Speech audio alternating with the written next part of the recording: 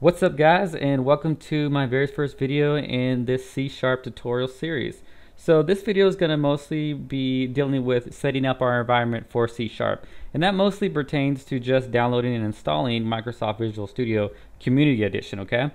So as some of you may know, I do have a current tutorial series on Xamarin that I do have going on right now actually, and what Xamarin is, if you're not familiar with it, is it's a tool that allows you to build iOS and Android applications using the C# programming language. Okay, so you don't need to learn Java, you don't need to learn Objective-C or Swift.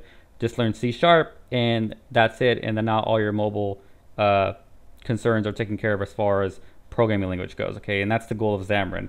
So it's a really great tool, and since I've been doing a lot of tutorial series or videos on it, I've been getting a lot of questions with C# specifically. So I decided now's a good time to start a C# series that deals with just the language itself and not really much else. That way the viewers that are using Xamarin can go back to these videos and reference them. And also I'm targeting people that are new to C# but have a little bit of experience with programming. So if you are coming from Java or C++ or even C or Python, which a lot of us are, and including myself, C# wasn't my first language that I learned, and I believe majority of us programmers, that really is the case. You know, it's usually our third language. So I'm going to be targeting people that are not new to programming but new to C#. So they know what a function is. They know, if you know what an integer is and stuff like that, and just those really basics of it, then that's what I'm going to be targeting. So because I believe that is the majority of C# developers when we are beginning. Okay, and that's not saying if you are new to C# and programming all in one that you're not going to catch on, because I will do my best to be as thorough as possible. Okay, so just a disclaimer there on who I'm targeting, and we'll also go over what C# is good for, what it can be used with. That way you have a good understanding before you really dive in and put time into learning this language. Okay. So first things first though, let's go ahead and download Microsoft Visual Studio Community Edition, okay? So let's go ahead and pull up our favorite search engine and go ahead and click on the first link after Googling Visual Studio Community, and make sure you get Community, not Express, because they are different. And the main reason is because this one's it's basically professional, but with a lot looser and really a lot looser license. So if you come down here, it'll say who can use Visual Studio Community. So if you're an individual developer, and it says any individual developer can use Visual Studio Community to create their own free or paid apps. And this is huge, because before you would need some kind of sort of license, or you would need to buy, a professional or something if you wanted to have a paid app, and then you would have to just go through all this licensing. So now you can use Visual Studio, and you can create free or paid apps with no questions. Okay, and there's also some more things if you belong to an organization such as a school or a company. So there are some things down here that if you can see whether or not you can use and create paid apps. Okay, but Visual Studio Community Edition is a great IDE because it's basically professional tools in Visual Studio Professional, but you're getting this really loose license. Okay, so go ahead and download that, and you'll download the executable. Okay, and what you want to do is just open that up and just start this over. Okay, and because I already have Professional 2013, then it's not going to let me install Community Edition. Okay, so but to go through the steps, just go ahead, and it's really simple. It does take a while, but just install it in your program files or wherever you want to install it, and Visual Studio basically just takes care of the rest for you. Okay, however, if you are waiting for it to install, then download and all that stuff, then let's go ahead and take a look at what C# can do for us and what we can do with C#.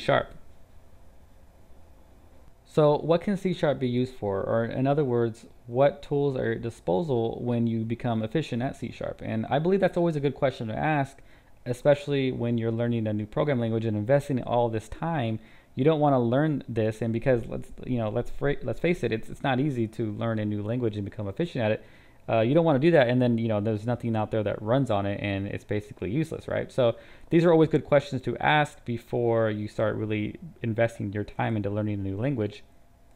So let's go ahead and dive into some of these topics now. And So if you're wanting to do desktop application development, then Windows Presentation Foundation is something that's going to come up a lot, and it's also known as WPF. So what it is a tool basically that allows you to build rich applications for Windows desktop users. So using that with C# and the .NET framework really allows you to really build some cool stuff. Okay, so if you're looking at the desktop application, C# will handle that just fine with WPF. Now, say desktop's not your thing, websites and web applications are more your thing, so that's fine. You can use also ASP.NET, which you can use C# with, of course, and Silverlight can be used for website applications. Okay, so you can really build some really cool stuff with ASP.NET using C# and the framework, and then of course Silverlight can be used for some really cool applications that are run on the web.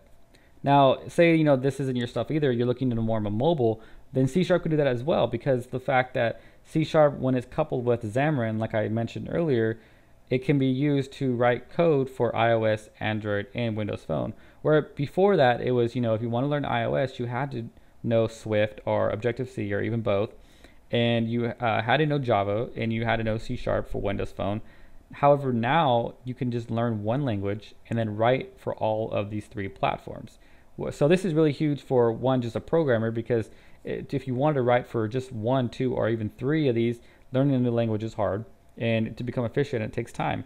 So that would be really a heavy workload for a programmer, and for a company, it was really time consuming for the fact that you had to write the same logic, but for different languages, because of the fact that you can't write Swift on Android and vice versa. So you had to write it in its native language and really rewrite logic, and that would take time and money. So Xamarin is now remedying this problem significantly, because it now lets you use a shared C# code base in which you can share code even with these iOS and Android and Windows Phone applications. So really great. And if you are looking at this mobile development, I do have a series on Xamarin using C# to build Android applications. All right.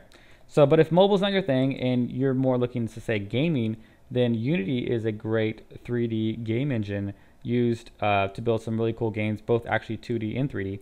And of course, you can use C# with Unity. It supports it. So Unity also runs with Boo and JavaScript, but the popularity of C# is growing and growing, and more developers are using C# to build their games with Unity. So, I mean, as you can see, C# is a really broad and general language in the fact that it can be used for many things. However, it's very powerful for any specific task. So it's very just a really good all-around language to learn, and using it will give you a lot of tools at your disposal, and really much more. I mean, you can really go many different routes by learning just one language.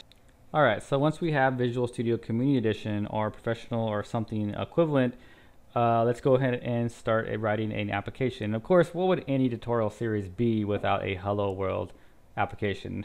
So we're going to have to do that. All right, so let's go ahead and write one in C#. So let's go ahead and start a new project, Visual C# console application, and we'll call it Hello World.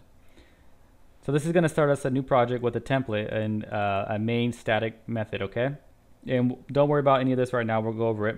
But the only thing we're really going to do is just write to the console, and we can do that by console write line hello world.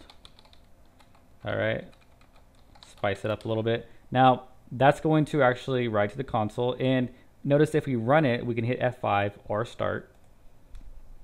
It's going to blink for a second, the console window, but we're not going to hardly see anything, and that's because it actually terminates right away. Okay, so in order to stop that, what we can do is just do console.readline, so that way it'll actually wait for some user input, and then allow us some time to see what's going on, which of course we already know, but just for good keeping. So now we see Hello World printed out. Okay, so we have completed our Hello World application. Now we can move on with our tutorial series, because we wouldn't be able to unless we have that. All right. So now that that's done, we can hit enter, and it will terminate the application, and all is good. All right.